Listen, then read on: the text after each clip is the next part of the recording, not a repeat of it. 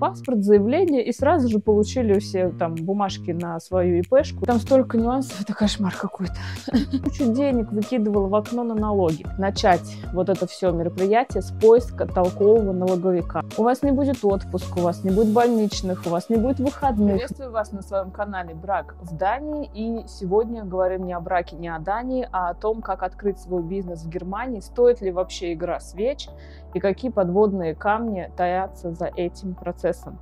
И вообще, я бы даже назвала это видео о чем я пожалела и чего я не знала перед тем, как начинать бурную деятельность предпринимателя в Германии. Итак, давайте сначала. Когда я начала заниматься браками в Дании, изначально я это делала бесплатно, на добровольных началах. То есть я нарабатывала опыт, набивала руку, зарабатывала себе имя, хорошие отзывы, статус и так далее. У меня был только Инстаграм и слепленный самостоятельно на коленке сайт. То есть никаких ни продвижений, ни рекламы, ни соцсетей толком не было вообще. Я была абсолютно одна, никаких работников, помощников у меня также не было. И буквально уже через год я поняла, что я не вывожу, я не могу совмещать эту деятельность ни с какой другой, потому что до этого я занималась немного другими делами. Я поняла, что все мое время уходит на развитие этого бизнеса. Ну, вообще, если ты хочешь развивать бизнес, если ты хочешь, чтобы он приносил тебе постоянный, хороший, достойный доход, ты должен вкладывать туда очень много сил и времени. Первое, что нужно понимать, вы должны для себя расставить приоритеты, что для вас важно и что второстепенно. Если вы мамочка с 3-4 детьми, вряд ли вы сможете полноценно посвятить себя бизнесу. Не тешьте себя иллюзиями. Бизнес, индивидуальное предпринимательство, особенно в Германии, особенно так как это чужая страна, вы не знаете законов, вы не знаете штрафов и санкций, вы не знаете, как здесь работать и общаться с людьми, как набирать персонал, как его трудоустраивать. Куча нюансов, которые вы, возможно, и на родине-то не знали, а уж тут и подавно. То есть вам придется как слепому котенку пробираться через вот эти дебри немецкой бюрократии.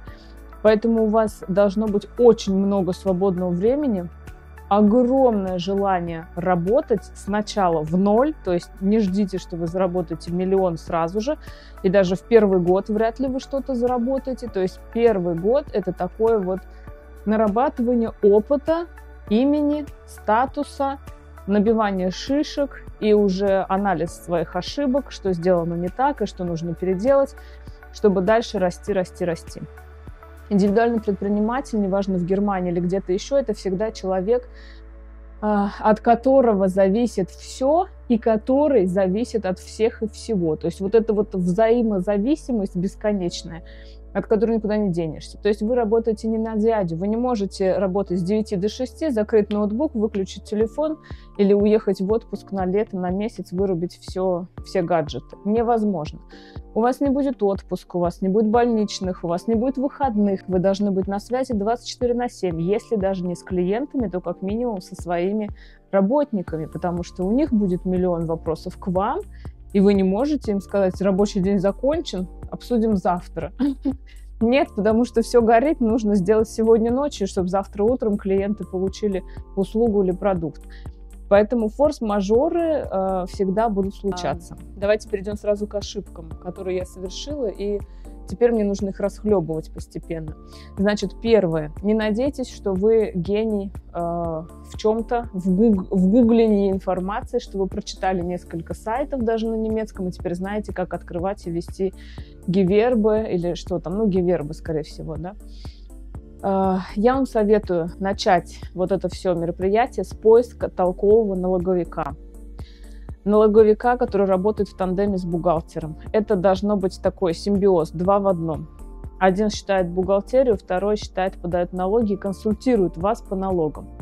Это очень важно, особенно в Германии. Здесь настолько много законов и нюансов, о которых вы даже не подозреваете в начале пути, которые вылазят потом вам же боком. Нужно обязательно нанимать специалистов. Как нанимать специалистов? Вам здесь не поможет никакая ни реклама, ни Google, ни Instagram. Все, что вы будете видеть красивых людей в рилсах в Instagram, скорее всего, это совершенно не те люди, которые принесут вам качественный какой-то результат. Ищите связи. То есть это нужно по сарафанному радио пробивать, у кого уже есть там свой бухгалтер, и он показал себя как хороший человек, с ним нужно сотрудничать, или также налоговик, или адвокат. Я бы советовала в Германии именно искать по сарафанному радио. И пусть даже у этого человека не будет никаких соцсетей, никаких инстаграмов, сайтов и так далее. Кстати, скорее всего, и лучше, что у него ничего нет. Он полностью занят работой, а не тем, что пишет сторисы в инстаграме. Лучше, чтобы это был человек уже взрослый, без детей, без семей, без проблем, без всего. То есть тот, который 24/7 готов трудиться. Опять же, это все индивидуальные предприниматели, да. Налоговики и бухгалтера здесь получают очень хорошо. И ставки у них будут зависеть от вашего дохода. То есть чем больше у вас оборот компании, тем дороже вам обойдутся услуги этих специалистов. Они вам всегда просчитают. И, в принципе, это та же есть табличка в открытом доступе, где вы можете прикинуть плюс-минус, сколько у вас в месяц или в год обойдется такой специалист. Специалиста нужно нанимать заранее. Сначала консультироваться с налоговиком, описывать ему все свои наполеоновские планы, чтобы он сказал, какое лучше предприятие открыть, как это все оформить, на кого оформить, как вести бухгалтерию, в каких программах. Сразу подключать все лучше в программах и вести онлайн-бухгалтерию, сразу по-человечески оформлять все счета, все рехнунги, которые вы выписываете, и те, которые приходят вам. То есть все должно быть сразу структурировано в системе с первых дней. Не думайте, что ой, я сейчас начну, посмотрю, как пойдет, а потом, может быть. Это большая ошибка, большое заблуждение. Наводите порядок в документации с самых первых дней. Дальше учитывайте, что в Германии это вам не Россия, где вы онлайн на госуслугах что-то там зарегистрировали, получили налоговый номер и пошли продавать там трусы на eBay. Здесь такое не проканает. Здесь все длится месяцами и годами. Мы, например, несколько раз подавали с мужем, он подавал заявление на открытие ИП, Gewerbe, и в итоге на меня так и не пришел налоговый номер. Он пришел, когда я уже, по-моему, полгода работала под его номером. То есть мы ждали полгода, 8 месяцев. И это уже был не локдаун, уже он прошел. Нам просто не давали никакие налоговые номера, без которых мы не можем начать официальную деятельность, выписывать счета, подписывать договора и так далее. То есть не думайте, что вы здесь пришли, дали свой паспорт, заявление и сразу же получили все там бумажки на свою ИПшку и пошли работать. Нет, тут это будет длиться долго. Поэтому сначала консультируемся с налоговиком, собираем все необходимые бумажонки, идем, подаем заявление, чем раньше, тем лучше, и потом только уже официально открывшись, все это сразу обрабатываем в каких-то онлайн-бухгалтерских программах и тому подобное. Сразу нанимайте бухгалтера и спрашивайте, как вести бухгалтерию, консультируйтесь, как эти программы работают, потому что даже если вы посмотрите всякие мануалы, туториалы, вам это ни черта не поможет, еще на немецком, если вы не владеете, это вообще тихий ужас. Бухгалтерия на немецком — это просто застрелиться. Я и на русском-то ее не понимаю, а теперь мне нужно это все дебет-кребет сводить. Ой, там столько нюансов, это кошмар какой-то. В любом случае придется копаться в этом всем, изучать законы, вникать в эти процентные ставки, где какие проценты налогов за что начисляются и списываются. Вам придется это изучать, хотите вы этого или нет. Один бухгалтер без вашего участия все равно ничего не сделает. Он будет постоянно вам задавать вопросы. Второй момент. Работники. Смотря какое у вас производство, вы планируете в одиночестве работать или вы будете нанимать сотрудников. Это нанимание сотрудников тоже нужно обязательно проговорить с бухгалтером, специалистом по зарплате именно. Ищите такого специалиста и консультируйтесь. Как лучше оформлять работников, мини-джоб или фулл-тайм, какие документы от них нужны, какие есть плюсы, минусы и тому подобное. Не берите никого по-черному. Это не всегда выгодно, потому что вы теряете в доходах. Так вы можете хотя бы часть расходов списать официально на заработную плату, а так вы будете списывать в никуда по-черному. Это не good. То есть все делайте по-человечески. Далее, как нанимать персонал. Опять же, я советую нанимать персонал прежде всего по сарафану и по знакомствам. Это самый лучший способ. Я работала с кучей разных людей, пыталась работать, с кем-то расставались сразу, с кем-то даже не начинали сотрудничать. Мне писали заявки, там резюме присылали, я отказывала сразу, либо человек приходил, и мы расставались через пару месяцев, либо долго упорно работала, в итоге все очень плачевно заканчивалось. То есть нанять толкового работника — это тоже очень большая проблема. Как ни странно, не все люди, которые даже говорят, что мне нужна работа, я готов на все, в итоге готовы на все. Ни на что не готовы. Все хотят получать деньги при минимальных затратах сил. То есть, никто не хочет напрягаться, тем более на кого-то работать, да, тем более, там, если это мини-джоб. Вы должны понимать, что человек ради мини-джоба, извините, не порвет задницу. Поэтому прежде всего человек должен получать кайф от работы. Если он этого кайфа не получает, если нет какого-то микроклимата в коллективе, не налажено, вот эта взаимная поддержка, общение, если ничего вас не связывает, кроме рабочих задач, то есть ничего человеческого у вас в команде нет, вряд ли что-то получится, скорее всего, нет.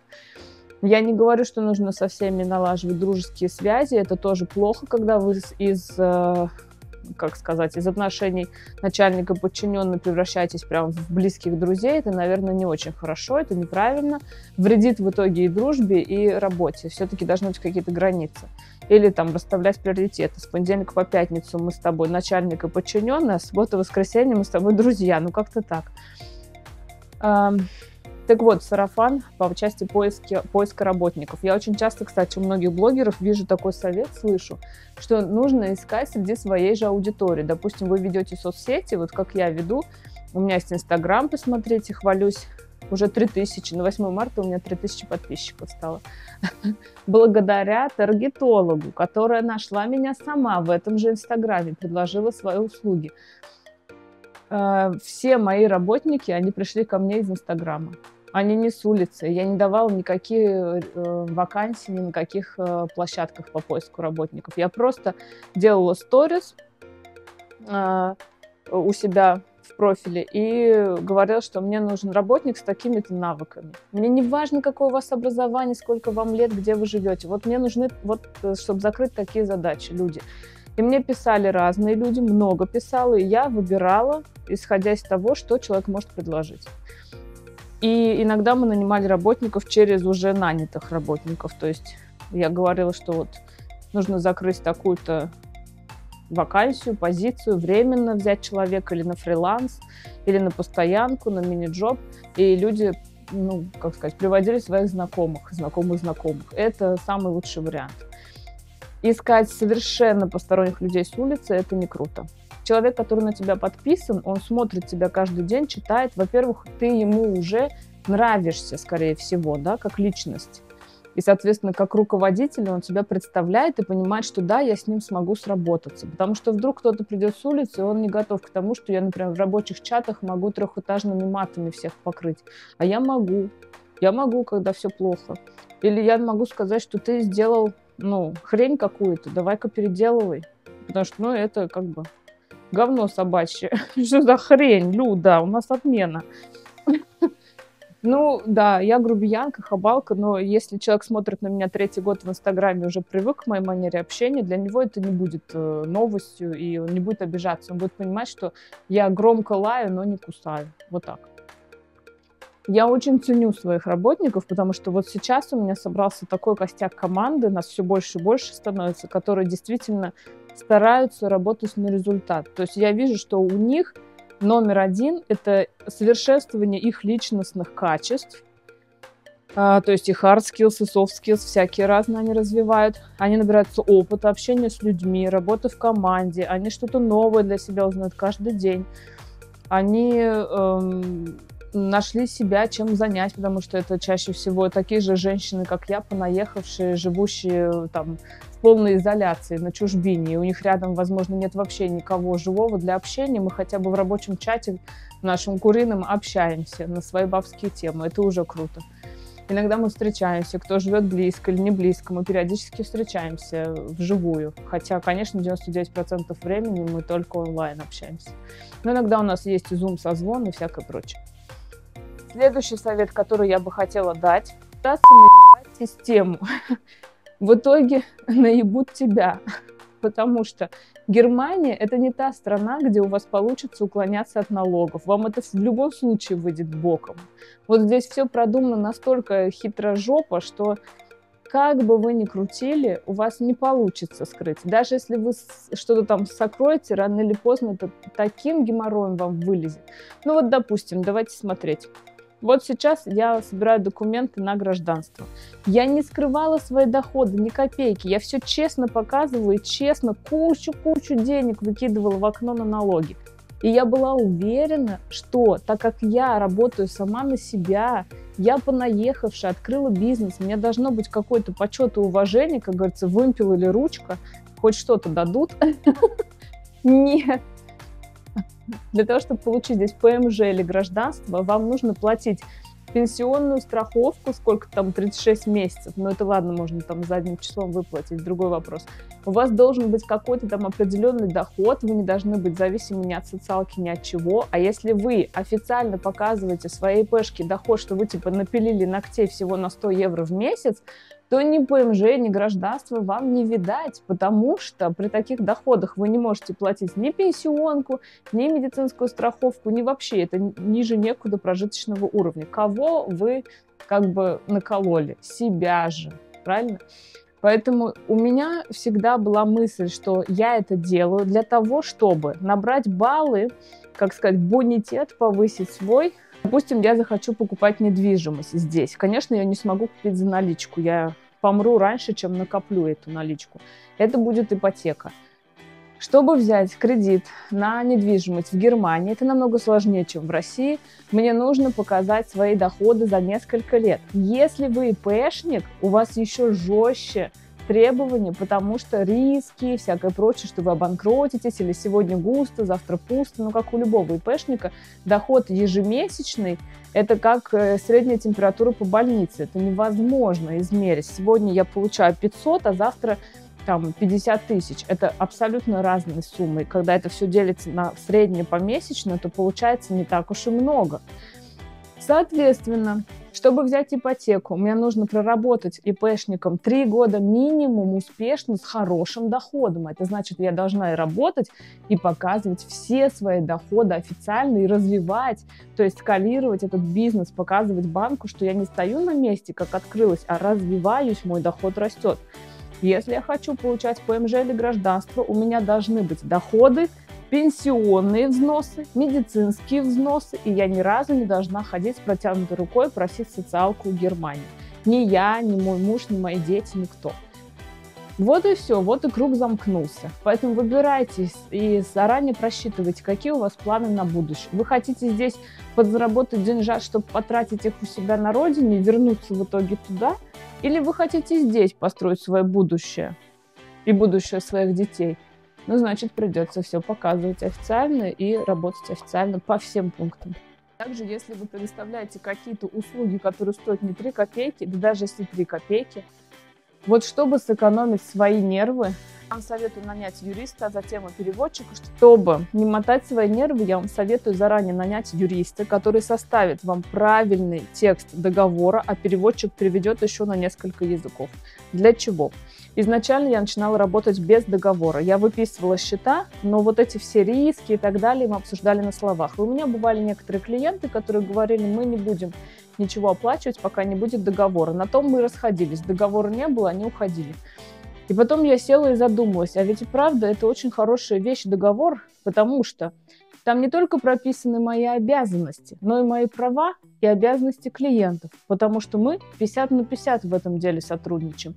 И я завишу от того, что предоставляет мне клиент, какую информацию, а клиент зависит от того, как я сработаю. Мы полностью, мы равноправные партнеры в этом деле. Когда приходят клиенты и начинают качать права, что «а вы обязаны», «а я ничего вам не обязан», открывайте договор и говорите, вот вы подписали, значит прочитали, а здесь написано черным по русскому, вот это ваши обязанности, вот это мои. И если вы не выполнили свои, о каких вообще там правах идет речь? Поэтому обязательно советую подключать налоговика, бухгалтера, юриста, переводчика. Что касается развития бизнеса, обязательно закладывайте в бюджет, но не в первые же дни и месяцы, нет. Где-то, наверное, к концу первого года, смотря как у вас пойдут дела, насколько вы будете работоспособными. Опять же, чем больше вы будете жопу свою лотосную поднимать, тем быстрее добьетесь результата. Закладывайте в бюджет, допустим, на 2-й год работы вашего бизнеса, вашей ИПшки, средства на развитие соцсетей и рекламу. Это очень большие деньги. На самом деле, иногда половина дохода уходит именно на соцсети и рекламу. Но оно того стоит, потому что вы вкладываетесь не в моменте, а в долгосрок. То есть мы уже 2 года делаем сайт и постоянно его переделываем, совершенствуем, переносим с одного хостинга на другой, чтобы он был быстрее, качественнее, нанимаем всяких разных копирайтеров, носителей языка, нам перевели его качественно на немецкий, сейчас вот закончился копирайтинг на английском, копирайтинг стоит дорого, сайт стоит дорого, SEO сайта стоит дорого, продвижение везде дорого. Это самая дорогая ваша реклама будет, это сайт, но сайт должен быть обязательно. Далее, соцсети. Сейчас, я не знаю, уже из каждого чайника рассказывают, что личный бренд и лояльность аудитории зависит от того, как вы ведете социальные сети. Это должны быть бизнес-аккаунты, Инстаграм, привязанный к Фейсбуку, это все бизнес. WhatsApp – это бизнес-аккаунт, они тоже все взаимосвязаны с Инстаграмом и Фейсбуком. Таргетированная реклама будет идти через Facebook, бизнес-аккаунт, она будет идти на сайт, на Facebook, на WhatsApp, на Инстаграм. Делайте все сразу по-человечески. Заводите нормальный имейл, Христа ради. Я вот сколько работаю, столько встречаю людей. Я говорю, пришлите мне свой имейл. И там начинается какая-нибудь там кошечка, звездочка, 19, дробь 20, собака, какой-нибудь там яндекс.ру. Думаю, да идти твою мать. У тебя есть имя, фамилия. Если ты занимаешься бизнесом, у тебя должен быть бизнес-имейл отдельно для бизнес-почты. Какая в жопу кошечка, собачка? Какая там Маргариточка Иванова? Нет. Далее, что я советую также сделать? Четко прописать как для себя, так и для своих работников часы работы, отдыха, праздники, выходные, каникулы, отпуски и так далее. И если вам кто-то звонит, допустим, в 10, в 11 вечера или пишет, но только если он совсем скучно и одиноко, не надо отвечать. Почему? Во-первых, вы показываете тем, что у вас вообще нет личной жизни, вы круглосуточно работаете, это неправда. Это странно, у любого нормального человека в 10 вечера есть дела поважнее, чем отвечать на рабочие вопросы. И если вы не врач скорой помощи, и то вряд ли вам будут в Инстаграме писать, правильно? Ну, какой такой рабочий вопрос может быть настолько срочным, что человек пишет вам в 10 вечера? То есть вы должны расставлять границы дозволенного как себе, так и клиентам, так и работникам. Что есть время работы и есть время отдыха. И даже если человек бессовестный пишет вам в 10, в 11 вечера, не нужно сразу бросаться отвечать ему. У вас будет время, например, 8, 9, 10 утра, во сколько вы там начинаете работать, вот тогда и ответите. Все. Чем больше вы гнетесь, тем больше вас гнут. Также предлагаю вам сразу задуматься о том, что платежеспособные люди никогда не задают глупых вопросов, не трепят нервы и не спрашивают вас, а докажите, покажите, расскажите. Они молча изучают ваши аккаунты, отзывы о вас, возможно, даже с вашими клиентами связываются и сначала наводят справки, потом принимают решение, хотят они вам платить или нет, и потом только пишут и говорят: здрасте, мы хотим вам заплатить. Если человек в первом же сообщении начинает: здравствуйте, а сколько стоит, не спрашивая даже ничего об услугах, то это красный флаг. Это значит, просто соцопрос проводится. Он ходит по всем подряд и спрашивает, сколько стоит. В итоге он никому не заплатит, он пойдет сам все делать. Худо-бедно из говна и палок дом себе построит. Когда не отвечать на хамство хамством, на грубость грубостью, не вступать ни в какие конфликты, не быть агрессивным. Вы можете топать ногами, плакать, биться башкой об стенку, но это все за кадром, без клиентов. В таких случаях вы можете ответить: хорошо, мы вас услышали, это ваше мнение, вы считаете, что мы говно на палочке, отлично, всего вам доброго. Пишите вот это вот все и блокируйте. Потому что трепать себе нервы на пустом месте, бесконечными переписками, они вам будут угрожать, чем-то там манипулировать. Вам это не надо. Направьте свою энергию в созидательное русло. Займитесь своим бизнесом. Не надо никому ничего доказывать. Поверьте мне, адекватные люди не требуют ни от кого никаких доказательств. Напоследок хочу сказать, что когда люди переезжают в чужую страну, они всегда начинают все с нуля. У них семейная жизнь с нуля, учеба с нуля, язык с нуля и работа с нуля. И друзья с нуля, все с нуля строят. Так это отличный шанс проанализировать свои прошлые ошибки и, отталкиваясь от этих ошибок, не совершать их повторно. И попытаться найти способ избежать в будущем этих ошибок и сделать все по-умному. Вы же взрослее, мудрее стали. Когда вы начинаете вот это вот самопознание, самокопание, я ищу себя, и, допустим, я была на родине врачом или юристом, а здесь я собралась стать маникюрщицей или эпилятором, там, или не знаю кем, таргетологом. Это все, конечно, прекрасно, я полностью вас поддерживаю, что в любом возрасте можно сменить одну профессию на другую вообще легко. Тем более сейчас у нас есть интернет, компьютер, не уходя из дома, все сделали. Но, пожалуйста, не распыляйтесь сразу на все. Не бывает такого, что человек успешен во всех, особенно не смежных областях. То есть, если вы занимаетесь тут вязанием, тут жарите оладьи, тут у вас 3 детей, 5 внуков, а тут вы, не знаю, строите бани из дерева на заказ.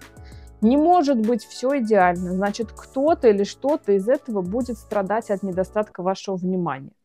Поэтому выберите для себя дело, которое, во-первых, вам по душе, что вам приносит удовольствие, чтобы вы не шли на работу, как сказать, с тяжелым камнем на душе, типа, ну вот опять эта работа, господи, чтобы она провалилась. Нет, чтобы вы просыпались и думали, ой, еще один рабочий день, у меня еще куча гениальных идей, сейчас мы вот это попробуем, вот это. Вот у меня вот так происходит, да. Я постоянно что-то придумываю, постоянно что-то пробую, потому что мне нравится моя работа, я кайфую от нее. И второе, сразу расставляем приоритеты, что вот я все свое время, всю свою энергию направляю только сюда. Когда я вижу, что у человека несколько профилей, или еще лучше в одном профиле все и сразу, он у нас и психолог, и таролог, и сексолог, и таргетолог, и проктолог, и археолог, я понимаю, что он в итоге никто, бездельник. Прям можно вот так поперек написать, бездельник. Не может один человек быть мастером на все руки от скуки. Невозможно. Значит, он во всех этих областях хреновый специалист. Не тешьте себя вот этими обманными штуками. Выбрали одну сферу и развиваемся в ней. Выбрали то, что вам нравится. Я вам желаю быть очень-очень продуманными, рациональными, спокойными, как удав. Вообще ловить дзен, вот так вот в позе лотоса сидеть где-нибудь там посреди бумажек, которыми вы будете завалены. Не расстраиваться. Ни у кого не получается с первого раза. Никто не становится миллионером в первый год открытия предприятия. Но с другой стороны, каждый, кто вкладывает максимум усилий и своим потом, кровью, слезами, нервами, бессонными ночами, дергающимся глазом зарабатывает наконец-то достойную жизнь и успех, вот они действительно этого заслужили. Я вам желаю заслужить для себя хорошую жизнь.